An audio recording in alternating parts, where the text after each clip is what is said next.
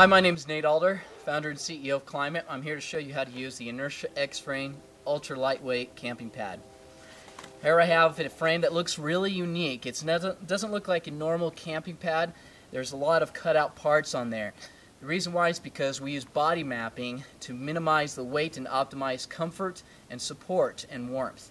And what we've done is by giving you support with your weight-loaded parts of your body, such as your head, shoulders, hips, legs, calves, and feet down there, you're able to keep and maintain your body completely off the ground and quite comfortable.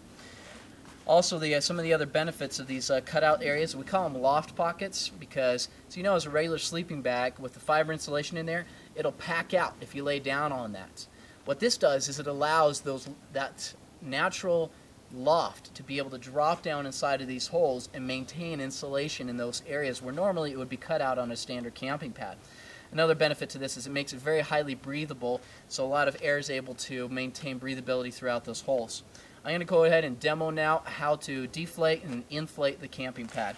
The deflate, as you notice on the side here, you have this little valve. All you do is you turn it quarter twist to the left counterclockwise, pop it out, and that releases the air from the pad.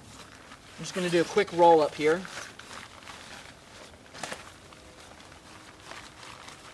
If you make a little more effort than I am right now to roll it up, you can get it quite compact, about the size of a soda can when rolled up, and it's 9.1 ounces. It's a very lightweight camping pad.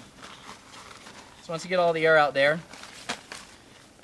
to inflate, because we've optimized the camping pad, minimize required volume to inflate, minimize unnecessary excess heavy weight on there, and use tough, durable fabrics, we're also able to minimize the amount of breath it takes to inflate. Normally you take about 30 to 50 breaths to inflate a camping pad. This one takes on average about 2 to 4 breaths.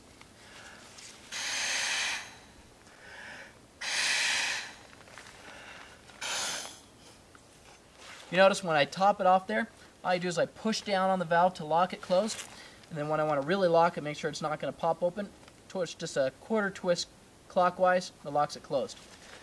Then, right now you've got about 1.5 psi in the pad. That's about what your lungs put out. I like to sleep on it at about 4 to 5 psi. Everyone's different. You'll figure out the amount of pressure you want to use. You take this provided hand bulb here, you click it into the connector, you hear a click when it's ready and engaged, and you give it about 20 to 25 pumps to get it inflated up to about 4 or 5 psi.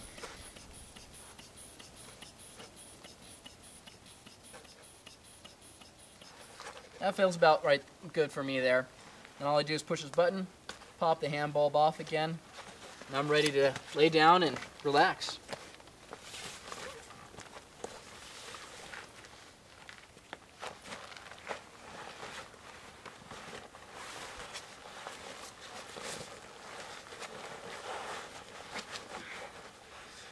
Night.